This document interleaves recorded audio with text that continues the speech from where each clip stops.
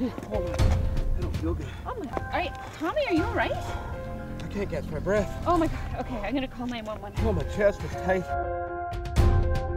I can't breathe. I'm out running with a colleague of mine and he's just collapsed. He can't breathe.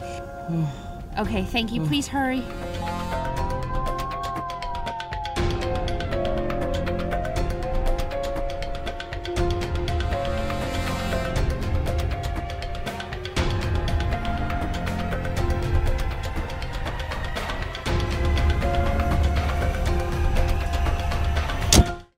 Okay, what's your name again, sir?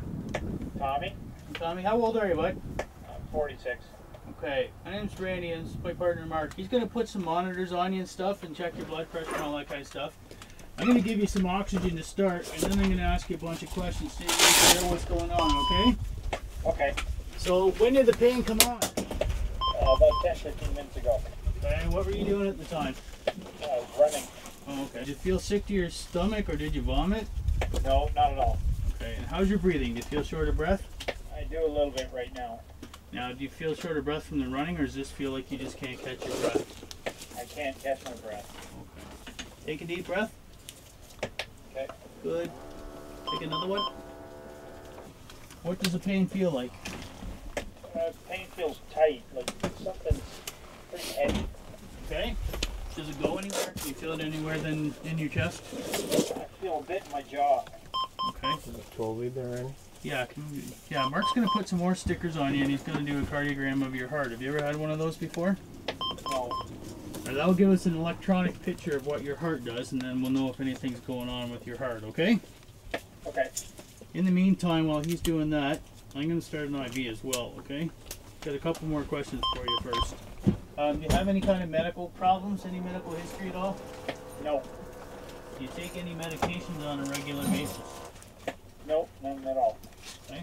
It's a needle poke in your arm. Once it goes in, I'm going to hook up some fluids to it, and then you won't feel a thing, okay? Okay. Alright, needle poke right now, 6. Okay, we need to hold nice and still while Mark's doing this, okay?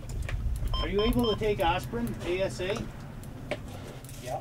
Okay, well he's doing that. I don't want you to move, but I want you to put these in your mouth, chew them up, and swallow them, okay? It's just two baby aspirins. Now I look at this, it looks like in the very front here, you have some ST elevation, which means you might be having a heart attack, okay? Tommy, okay? He's gonna come around the other side of you, Mark's gonna come behind you, alright? Tommy, still having that pain? Yeah. Is it getting worse or getting better? Getting worse. Even after that nitro spray, it didn't get any better? Tommy, you with us? I think he's gone into VF, Mark. I'm gonna lay him down. Push, analyze. And if you can get ready to take care of his airway. I'm just charging up here.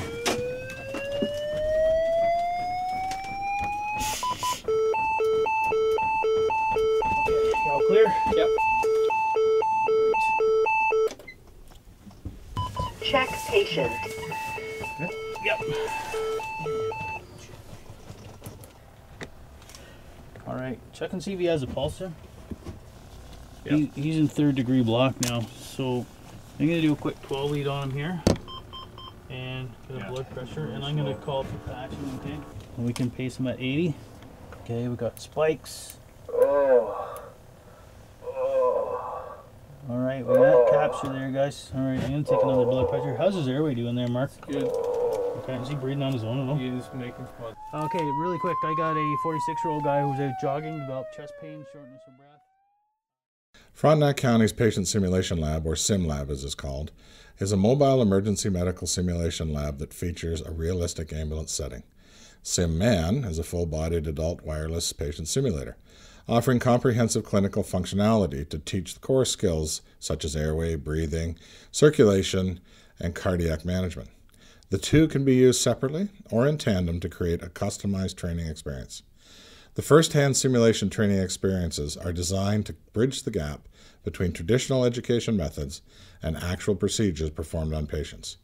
The simulation programs offer a safe environment for our emergency medical attendants, primary care paramedics, and advanced care paramedics to become comfortable with even the rarest situations they may face in the field.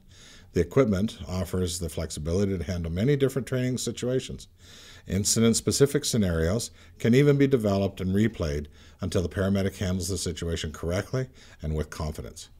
Underlying the county's initial investment in simulation training was the recognition that this method will provide more effective and efficient medical training, ultimately providing the quality of patient care and improving patient safety throughout our region. The field of paramedicine has evolved dramatically over the years, and the paramedic scope of practice has expanded. Paramedics of all levels have significantly more knowledge, perform more invasive procedures, and administer more medications than ever before. This has created the need for enhanced educational programs to ensure that paramedics are confident, competent, and safe in their practice. Simulation is an important part of medical training for Frontenac Paramedic Services paramedics. Scenarios are designed to ensure the paramedics have the opportunity to practice protocols and perform high-acuity, low-frequency procedures in preparation for a real encounter. Paramedics themselves help identify the types of calls they'd like to experience in the mobile simulation lab.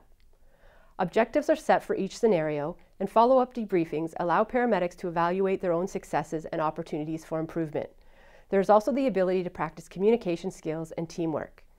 A unique aspect of the mobile simulation training program at FPS is that it is delivered by paramedics for paramedics. Paramedics of various levels of certification and experience have volunteered to become simulation facilitators. These facilitators have been trained to manage all aspects of the mobile simulation program and are responsible for taking the program to their peers on the street. Through this program, FPS has engaged its workforce and challenged paramedics to take the lead in their own continuing medical education. SimLab is a modular unit that's similar to an ambulance that's put on a large truck that we can take to different locations or where we're doing our training. And inside it's very similar to an ambulance, except there's extra monitors and feedback items that let us know what's going on during a scenario. And once you understand the process, you're able to get into the scenario and understand what's going on and then treat the patient or sim man like a more real person. Our environment in the sim lab is monitored by the operators that control the scenarios, and we can stop and ask questions. They want us to talk to sim man as though it were a person. We try to focus on calls that we don't normally do. The rare calls, the ones where one thing leads into another call and you have to change your approach or you change your treatment in midstream. It allows you to recognize what's going on electronically with the patient. You're monitoring heart rate or their other vital signs. Something changes there, and that keys you to a change in the patient's condition.